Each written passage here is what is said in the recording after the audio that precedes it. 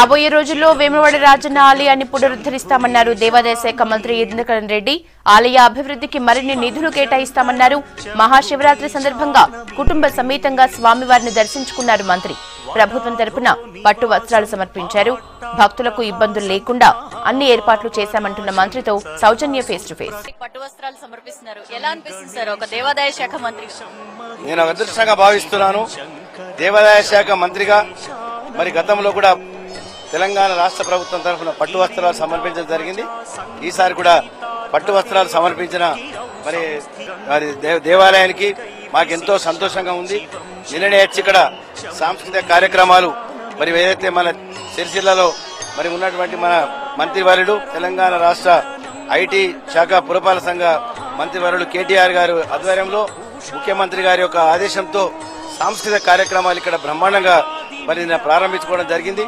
భక్తులందరూ వీక్షించడానికి బ్రహ్మాండంగా కార్యక్రమం ఏర్పాటు చేయడం జరిగింది. సాంస్కృతిక విభాగము ఎండోమెంట్ ఆధ్వర్యంలో మరి ఈరోజు ఈ భక్తులందరికీ అన్ని సౌకర్యాలు, క్యూ కాంప్లెక్స్లు గాని, స్నానం చేయడానికి కోనేరులో నీరు మరియు దైవ దర్శనము భక్తులందరికీ అసౌకర్యం కాకుండా మరి ప్రభుత్వము అన్ని ఆదేశాలు ఇవ్వడం జరిగింది. పోలీస్ యంత్రాంగము, జిల్లా కలెక్టర్ గారు, మా ఎండోమెంట్ కమిషనర్ గారు, ఈవో గారు అందరి పర్యవేక్షణలో, స్థానిక శాసనసభ్యులు అందరి పర్యవేక్షణలో భక్తులకు ఎటువంటి ఇబ్బంది కాకుండా చూస్తున్నారు.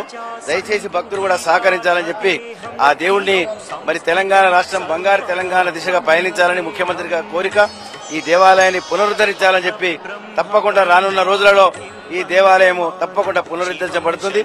ముఖ్యమంత్రి గారు మరి వారు చెప్పడం జరిగింది కాబట్టి ఖచ్చితంగా ఈ దేవుడి యొక్క ఆశీర్వాదము తెలంగాణ రాష్ట్ర మరి ప్రజలు, యావత్ భారతదేశ ప్రజలందరిపైన ఉండాలని కోరుకుంటున్నారు. సార్, తెలంగాణ తిరుపతి, దక్షిణ కాశీ ఇలా చాలా పేర్లున్నాయి వేములవాడ రాజరాజేశ్వర దేవ్ ఆలయానికి.